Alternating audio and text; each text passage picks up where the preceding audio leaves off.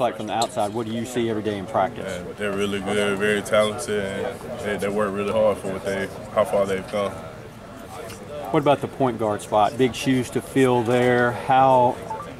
What is that looking like? There's several candidates who could fill that role. Yes. What do you see? I mean, I don't know. It can go either way because we got Sev, we got Kobe, we got KJ. I mean, we got some really good point guards. Not to even mention Leaky. I mean, he's a 6'7" point guard. It's really tough. So it's going to be a hard decision to make for coach.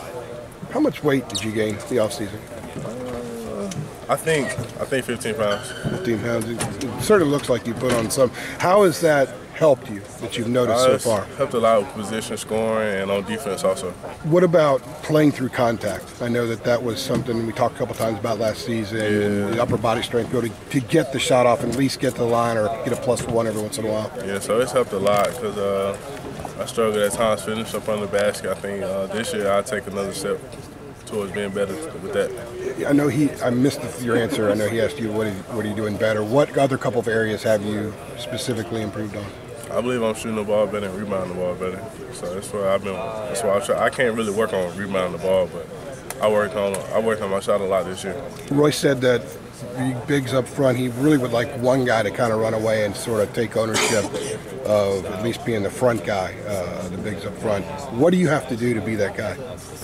Do what he says. That's what he always says. So as long as I do what he says, I think I'll be fine. Isn't that the answer everybody gets here? Really? Yeah, that's kind of what you have to do, though. You have to just do what he says. And what is he telling you? Run, play hard, post up hard, and just give it your all.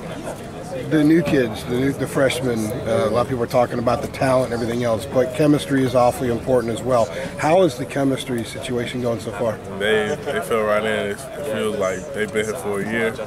They fit in with us. That's good. Thanks, man. Appreciate it.